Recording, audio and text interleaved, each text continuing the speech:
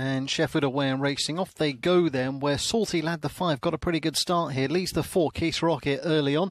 Then comes the 2 dog, Tar Heel the reserve. 3 is wide of the 1. Ballydor Razor locked down the 1. Brings up the rear. The favourite will have to go past every other dog to win this. 5 comes to challenge 4, but 4 says no you don't. Keith's Rocket kicks on to the 2, Tar Heel. 5 Salty Lad relegated at third. 3 getting into top gear. Ballydor Razor 1 still last. The favourite locked down. It's 4 and 2 bumping and barging each other on the run in here. It's 4 and 2. I think in that order. I believe 4's the winner, Keith's Rocket from the 2, Tar Heel. In the end, it was a bit of a bum fight here. But I think we'll get a print for you. But I think if you're on the 4, then Keith's Rocket backers, you are going to be collecting. But we'll confirm. Looks like 4 over. In fact, I can confirm it is 4 over 2. I can see a print here. It is 4 beating 2.